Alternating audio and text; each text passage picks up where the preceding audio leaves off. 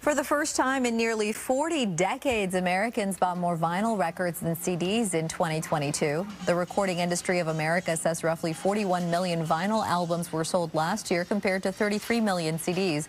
The popularity of vinyl records is fueled by indie rock fans who just prefer that sound quality, and then young people, of course, appreciating the nostalgia of playing records.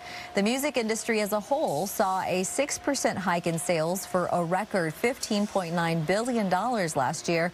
That is the 17th consecutive year of growth.